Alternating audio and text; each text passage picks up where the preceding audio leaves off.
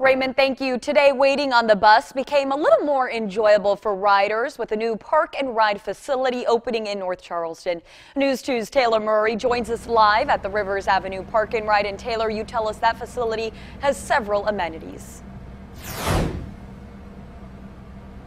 This new park and ride facility that you can kind of see right behind me is actually the first of its kind for our region, and it's meant to make waiting for the bus more convenient with all of its new features. Now, the Rivers Avenue Park and Ride actually launched back in 2007, but today's grand opening is all about the new features added to this bus hub.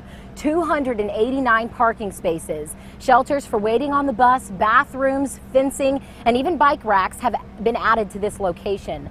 The park and ride lot was made possible by the Berkeley, Charleston, and Dorchester Council of Governments, and it services Tri-County Link, Vanpool, and of course, Carta buses. Carta Chairman Mike Seekings tells me that the Rivers Avenue bus system services around 4,000 passengers a month, so this kind of upgrade was so desperately needed.